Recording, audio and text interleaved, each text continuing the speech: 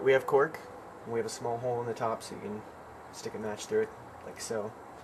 And then we have these pieces of styrofoam here, so that when we set our globe on top of it, you still have a means for the air to get through so our match won't go out prematurely. And that's pretty much the setup.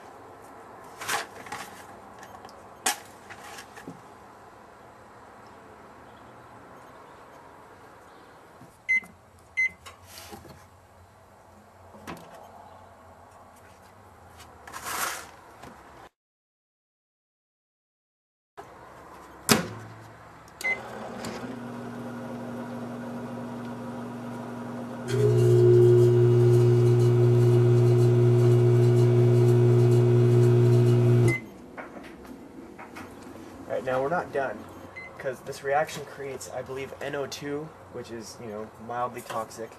You don't want to breathe it in. You'll know because it's an acrid smell. So take it outside and let the air out.